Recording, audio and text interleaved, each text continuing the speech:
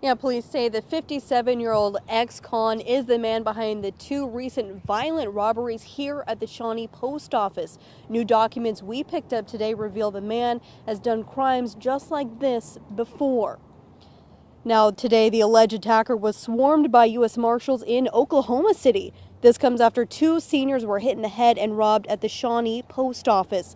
Police say a break in the case came after someone called in with a tip, pointing detectives to a man who matched the suspect's description and has a history of robbing seniors. He had committed 2 robberies and a fraud where he served a 10-year sentence in prison, and he has recently been released from that.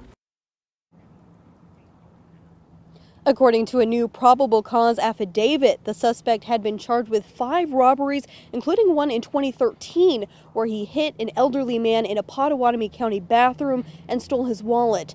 Police say the suspect was let out of prison in January, just 1 month before the first attack in Shawnee. Now tonight at 6, we're asking why the cameras inside the Shawnee post office aren't working.